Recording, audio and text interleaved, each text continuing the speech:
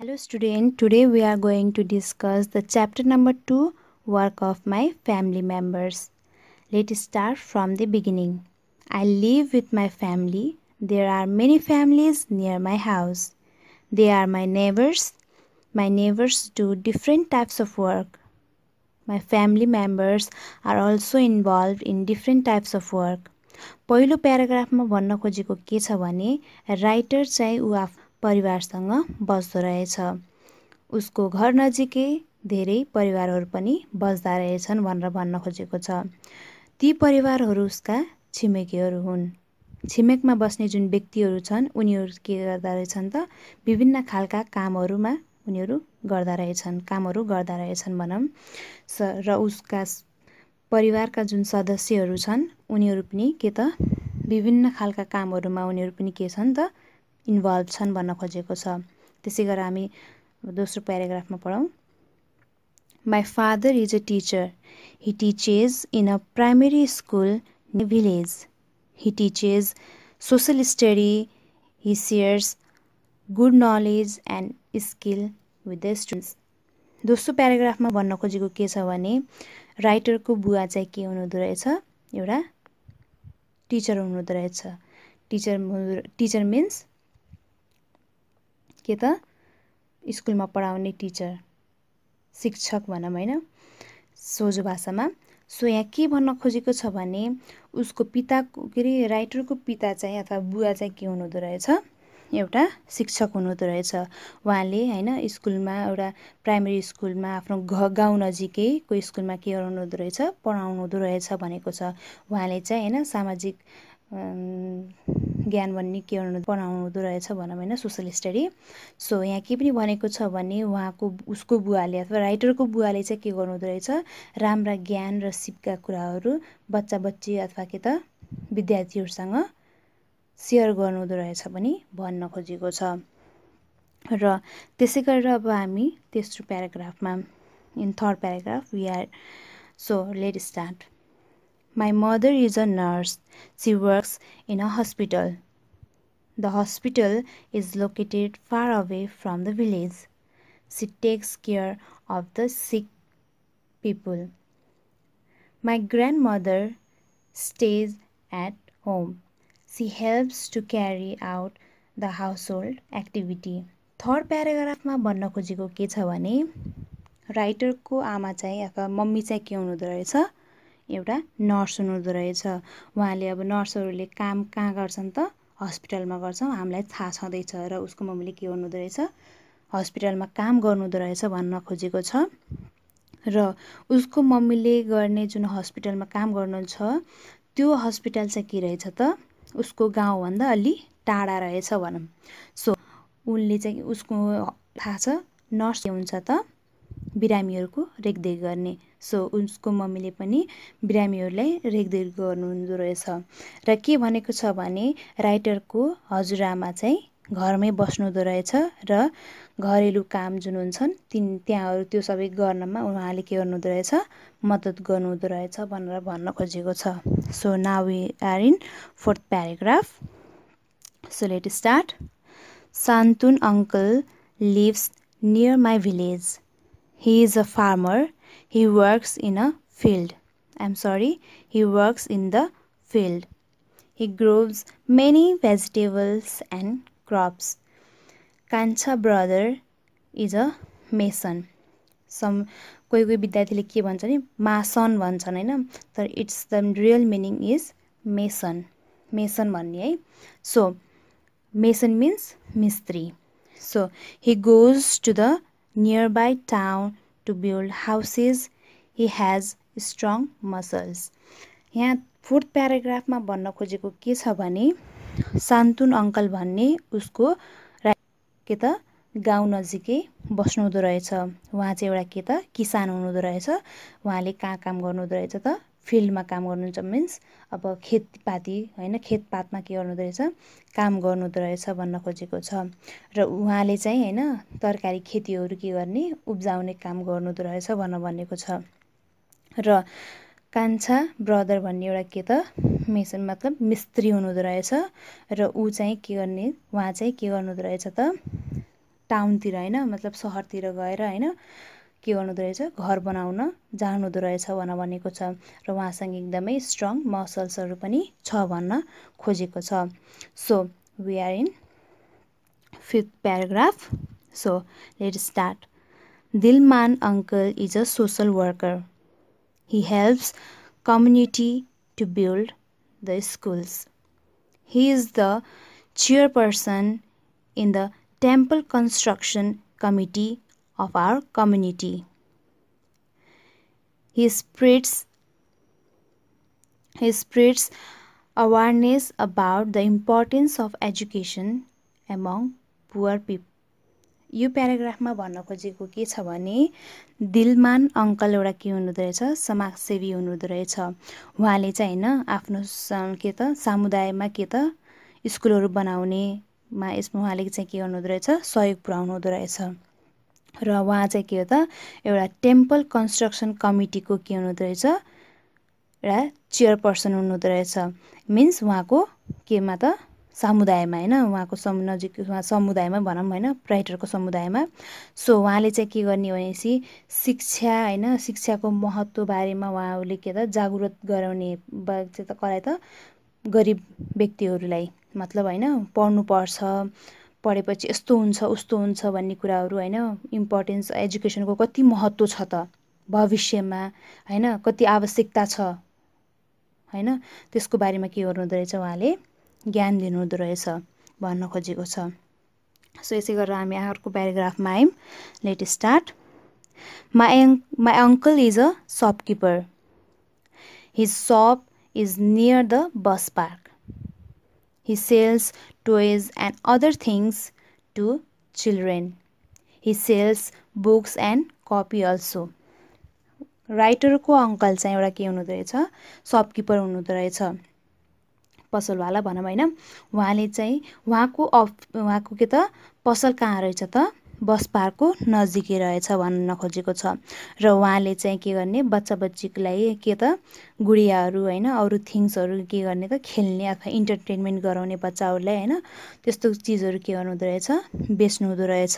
र उहाँको पसलमा के पनि पाइँदो रहेछ त बुक र कपीहरू पनि पाइँदो रहेछ अथवा उहाँले बेच्नु हुँदो रहेछ भन्ने कुराहरू हामीले के पऱ्यौँ त यो प्याराग्राफबाट बुझ्न सक्यौँ.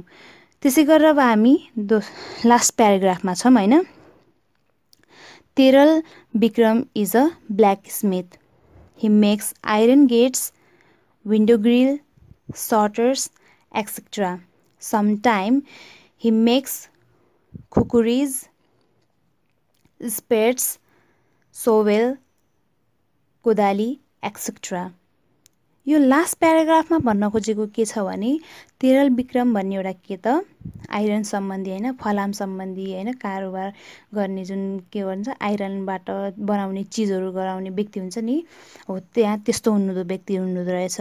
र उहाँले हैन के बनाउनु रहेछ त फलामका गेटहरू हैन अब झ्यालमा हुने तिनी ग्रिलहरू भए हैन पसलमा देख्नुहुन्छ हजुरहरूले सटर लगाउने हैन त्यो सटरहरू पनि के गराउने बनाउने काम गर्नुहुँदो रहेछ भनेको छ.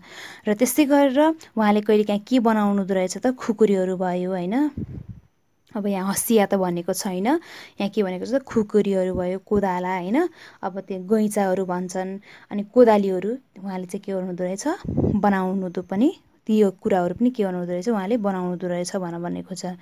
सो यसै गरेर के गरेको त यो च्याप्टर चाहिँ सिद्धियो. Now we are in the exercise. Okay let start from the beginning. So in exercise number 1 write the works of your family members in the following table. यहाँ एउटा टेबल दिएको छ र यहाँ यतापट्टि साइडमा फर्स्टमा यहाँ के दिएको छ एउटा के दिएको छ त मेम्बरहरूको लिस्टहरू दिएको छ र मेम्बरहरूको लिस्ट दिएको छ साइडमा चाहिँ हामीले के गर्ने उहाँहरूले के गर्नुहुन्छ त्यसको बारेमा हामीले के लेख्ने यसमा लेख्ने भन्न खोजेको छ. फादर तपाईको बुवा के गर्नुहुन्छ मेरो बुवाको अथवा हजुरको साथीहरूको बुवाको लेख्ने हैन यसमा चाहिँ के गर्ने त हजुरहरूको आफ्नो बुवाले के गर्नुहुन्छ त्यो लेख्ने. सो हजुरको मम्मीले के गर्नुहुन्छ त्यसै गरेर हजुरबुवा हजुरआमा हैन हजुरबुवा हजुरआमा अथवा दाइ बहिनी अथवा दिदीभाइ दाइभाइ हैन जो हुनुहुन्छ त्यहाँ लिस्ट अनुसार के गर्नुस् हजुरले भर्नुस्. सो त्यसै गरेर यो हजुरहरूको होमवर्क हैन। त्यसै गरेर अब हामी एक्सरसाइज नम्बर 2 मा आयौं। What work of your parents do? हजुरहरूको अभिभावकले के काम गर्नुहुन्छ भनेर यो क्वेशनमा सोधेको छ र यसको लागि हजुरले चाहिँ के गर्न सक्नुहुन्छ, आफै लेख्न सक्नुहुन्छ। हजुरहरूको बुवाले अथवा हजुरको मम्मीले के गर्न सक्नुहुन्छ, जस्तै अब लेख्दाखेरि चाहिँ हैन, जस्तै कसैले के लेख्न सक्नुहुन्छ त my father is a teacher, Hee teaches in a school भनेर लेख्न सक्नुहुन्छ। My mother is a housewife, C carry out all the household work भन्न सक्नुहुन्छ। त्यसै गरेर अब जे आउँछ हैन, हजुरको मम्मी बुवा, हजुरको मम्मी बुवा के हुनुहुन्छ त्यसको बारेमा हजुरले के लेख्ने यसमा, यो पनि हजुरहरूको लागि होमवर्क नै भयो। सो यसै गरेर अब हामी एक्सरसाइज नम्बर 3 मा गयौं। Match the following. Match the following भनेको छ यहाँ पहिलो कुराहरु हामीले के गर्ने त, ग्रुप ए र ग्रुप बी लाई छुट्याउने। छुट्याइसकेपछि ग्रुप ए मा भन्न खोजेको के छ, ग्रुप ए मा के दिएको छ र ग्रुप बी मा त्यसको के त मिल्दोजुल्दो के छ भन्ने कुराहरु हामीले के गर्नु पर्यो, पत्ता लगाउनु पर्ने हुन्छ र त्यसपछि मात्रै हामीले म्याच गर्ने, मिलाउने। सो यसै गरेर ए नम्बरमा कार्पेन्टर भनेर दिएको छ भने कार्पेन्टरको हैन, कार्पेन्टरको के हुन सक्छ त एन्सर, कार्पेन्टरको एन्सर के हुन्छ त मेक्स फर्निचर। त्यसै गरेर बी नम्बरमा जाम, टिचर दिएको छ, यसको एन्सर चाहिँ के हुन्छ, टिचेस इन अ स्कुल। अब त्यसै गरेर अब हामी केमा आयौं त, सी नम्बरमा नर्स दिएको छ। नर्सको के हुन्छ, नर्सको काम के हुन्छ त takes care of the patient हैन, बिरामीहरुको रेखदेख गर्नु नर्सको काम नै हो। त्यसै गरेर डी नम्बरमा ब्ल्याक स्मिथ। ब्ल्याक स्मिथ भनेको थाहा छँदैछ, जसले के गर्छ त आइरनबाट बन्ने चिजहरु के बनाउने, जसले बनाउँछ त्यसलाई नै के भनिन्छ, ब्ल्याक स्मिथ भनिन्छ। सो कहाँ छ यो त, यसको एन्सर के हुन्छ त मेक्स आइरन गेट्स भनेर लेख्ने, म्याच गर्ने। त्यसै गरेर ई नम्बरमा आयो हामी, एमा दिएको छ पेन्टर। पेन्टरको काम के हुन्छ, हामीलाई थाहा छँदैछ घरहरु के गर्ने, पेन्ट गर्ने हैन। सो यसको एन्सर के हुन्छ त पेन्ट्स आवर हाउस। सो त्यसै गरेर प्लम्बर। प्लम्बरको काम के हुन्छ त पाइपहरु हैन लिकेज भएको छ भने लिकेज हैन मिलाउने, अथवा के त पाइपहरुको पाइपलाइनहरु मिलाउने, जोड्ने काम हुन्छ। सो यसको एन्सर चाहिँ के हुन्छ, mats the pipe water tap अथवा पाइप लाइन्सहरु भनेर लेख्न सक्नुहुन्छ यसको एन्सर। सो यसै गरेर अब हामी एक्सरसाइज नम्बर 4 मा आयौं। सो एक्सरसाइज नम्बर 4 मा के छ त एन्सर द फलोइङ क्वेशन छ, प्रश्न उत्तरको यसको एमा लेख्ने हैन। सो ए नम्बरमा के सोधेको छ भने what is the duty of a teacher. टिचरको ड्युटी चाहिँ के हो त, हजुरहरुलाई के लाग्छ, पढाउने हैन, राम्रो ज्ञानहरु बाट्ने, अब त्यस्तै त हो। यसको एन्सर के लेख्न सक्नुहुन्छ त the job of a teacher is to teach the student हैन, टिच द स्टुडेन्ट अथवा share the good knowledge and skills हैन, राम्रा ज्ञानहरु हैन उसहरु सिपहरु सिकाउने भनेर यसमा लेख्न सक्नुहुन्छ। सो यसै गरेर बी नम्बरमा सोधेको छ हु मेक्स डोर्स and windows of our house. हाम्रो घरका झ्याल ढोकाहरु कसले बनाउँछ भन्न खोजेको छ हैन। अब हजुरको घरमा कोहीको फलामको पनि ढोका हुन सक्छ, फलामको गेट पनि हुन सक्छ भने अब त्यो बनाउँछ कसले त, ब्ल्याक स्मिथले बनाउँछ हैन। अब प्रायः जस्तो के हुन्छ त काठको के हुन्छ ढोकाहरु हैन, झ्यालहरु हुनु भएको कारणले यसमा हजुरको एन्सर चाहिँ के लेख्नु पर्ने हुन्छ, कार्पेन्टर मेक्स डोर्स and windows of our house हैन।